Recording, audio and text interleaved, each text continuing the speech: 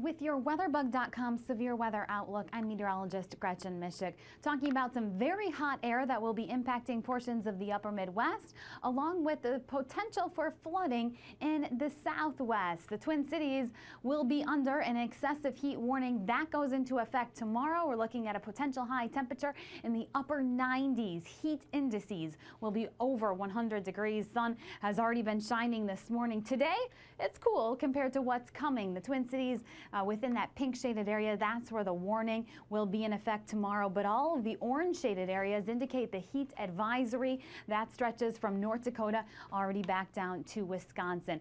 In terms of stronger storms, we could see thunderstorm activity this afternoon right along the international border. The yellow shaded area indicates where we could see areas of thunderstorms this afternoon capable of producing hail, gusty winds.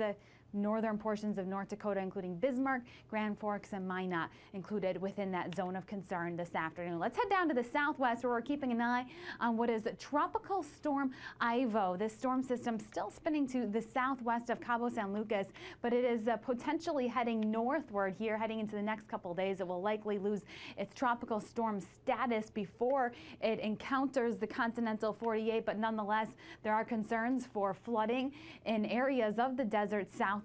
It's difficult for water to absorb into the land here, so it doesn't take a whole lot of water for flash flooding to occur. So from today through Monday, it's possible that tropical rainfall could lead to flooding concerns, and an area stretching from Utah all the way down into Southern California, Las Vegas, Flagstaff, Blythe, all included within that zone of concern. So we'll continue to keep an eye on it right here.